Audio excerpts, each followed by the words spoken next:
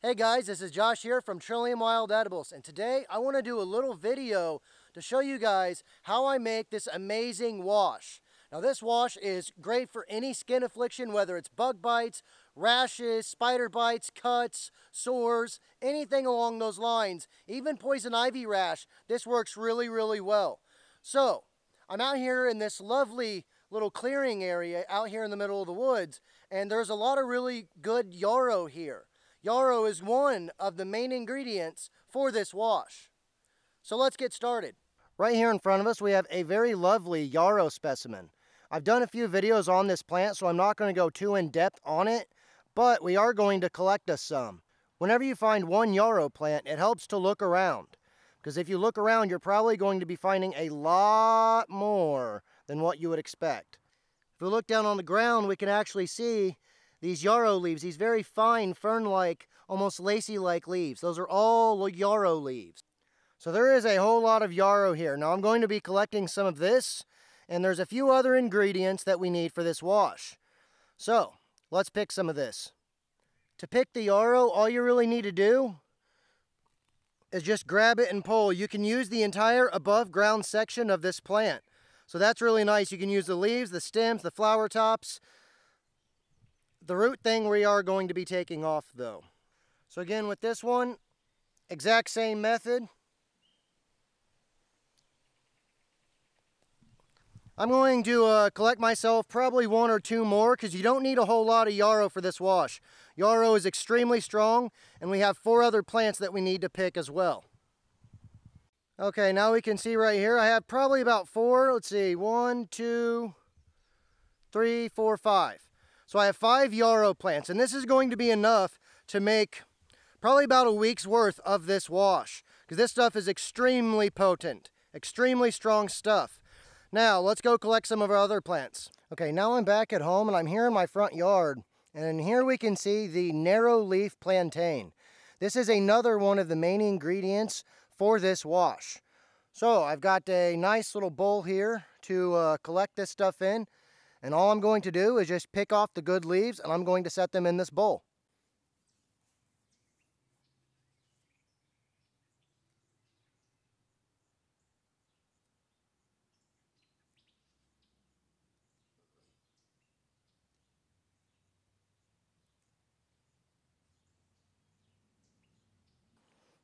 All right, now right here I've got a good bit of leaves. Now let's go collect the next plant.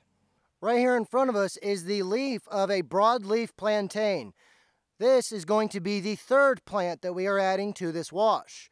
So I'm just going to pick a couple of these leaves, just the same as I did with the narrow leaf plantain. Right here in this bowl I have our narrow leaf plantain and our broad leaf plantain. So now let's go pick our next plants. Okay, so I just went a little bit into the wood line on my property, and right here we have jewelweed. This is another one of the main ingredients. We have one more plant after this that's going to make the ingredients for our wash. And to harvest your jewelweed, all you do is just simply pull it up at the ground level. What I like to do is just grab about midway down and pull. It comes up real easy, and obviously you want to break that little bit off because you don't want to add any dirt into this mixture. So I'm just going to pick a few more of these. I probably need, I don't know, probably about 5 or 6 of these guys. So this is the last ingredient that we need for our wash, and this is known as Canadian Sanicle. This plant is really good to add to the wash because it helps to draw out anything that might be causing your rash. It helps to draw out oils like poison ivy oil, like urushiol, the main chemical of poison ivy that causes the rash. This plant really helps to draw that out. So I'm going to just go to the base. Pull, kabamo, kaslamo, and we'll add that guy to our bowl. You can see our bowl with our stuff there. I'm going to pick a few more of those. I only need probably about 5 of those, 4 or 5 of those as well. Okay, and then once you've got your plants, go ahead and take them inside and rinse them off. Set them in a strainer to kind of let them drain a little bit of the water off. You don't need to dry them completely all the way. And that's mainly just because it's going to be put right into some water anyways. Now right over here on the stove, I have approximately 32 ounces of water, and we want to get this right up to a boil. Okay, now that we have our water up to a boil, we need to do the next step, So now that our water is boiling, we're going to go back to our leaves, and we're going to start with the plantain leaves, and we're just going to macerate these guys up really good, get them nice and bruised.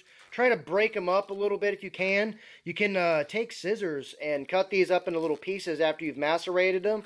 That'll really help to release a lot of the good chemical constituents that we are looking for. I would show that process of cutting it, but A, it's pretty simple, and I'm holding my phone in my hand and my other hand, so I don't really have the availability to do that. And we just drop that right into our pan here. Hopefully I don't spill this. Hard to do looking through a viewfinder. And we want to do the exact same thing with all of these, with our Jewelweed, our Sanicle, and our Yarrow. We want to do the exact same thing, just macerate them, bruise them, cut them up, shred them as much as you can, really. You can leave plant materials in the wash, so it's not too big of a deal. But I'm going to macerate these guys up and get them in there as quick as possible. And here we can see all of this macerated, cut up mixture that we have of all of those. We're going to do the same thing, just drop these bad mamma jammas in here. And hopefully I don't spill any.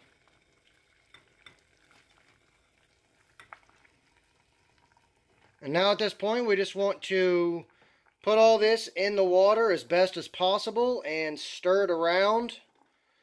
And then we need to let this boil for at least 15 minutes.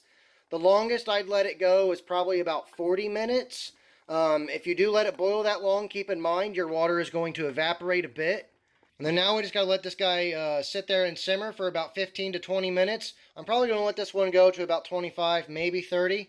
But I will let you guys know when this is done, and we'll get on to the next step. Okay, it's already been about 10 minutes, and here we can see the color of this wash. We can see it's getting this kind of greenish brown color, and this is exactly what we're looking for.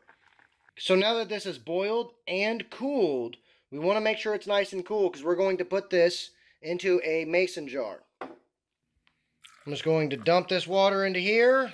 You can see this color of this wash. Get all that out.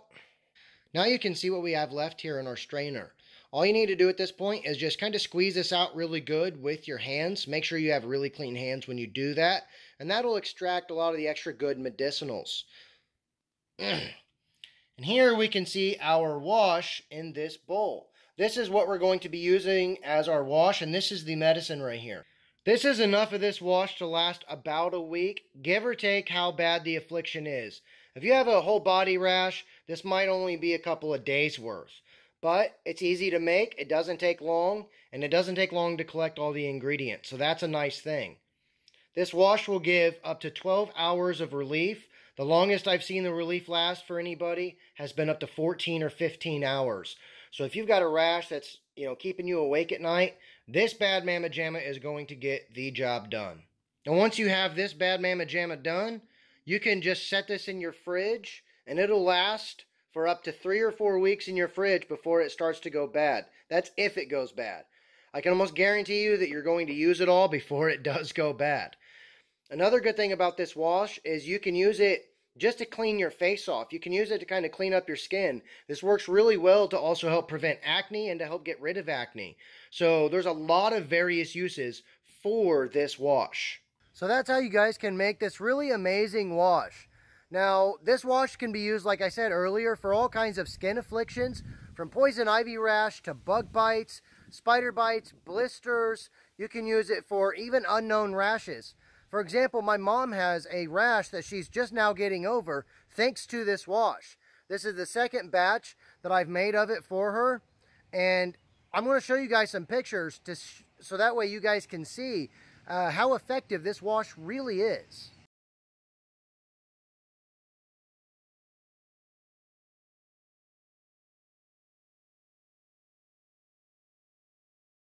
I thank all of you guys for watching this video, and I hope you guys learned something. If you want to learn more about wild edibles or medicinal plants, please make sure to subscribe.